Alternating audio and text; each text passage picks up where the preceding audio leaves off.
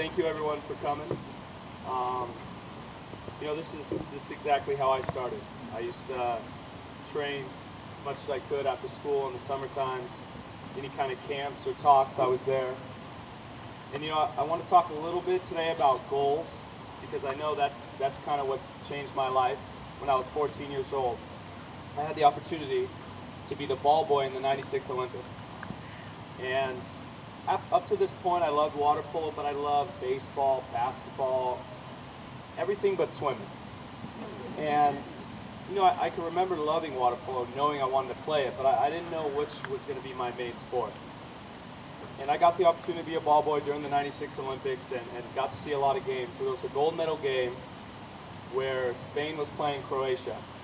And there was 20 seconds left, and the Spaniards just scored their second goal to go ahead, and they were going to win the gold medal. And I remember being behind the bench of the Spaniards, and all of a sudden that buzzer goes off, and they all break into this crazed tear, crying, collapsing to the ground. The fans start bum rushing the pool just to hug them and kiss them and hold them.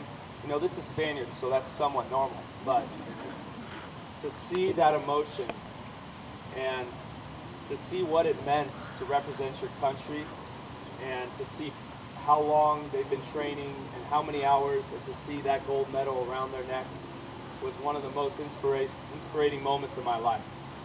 And I still today get goosebumps thinking about it and talking about it. It was at that moment that I sat down with my father and we talked about being an Olympian and what it would take.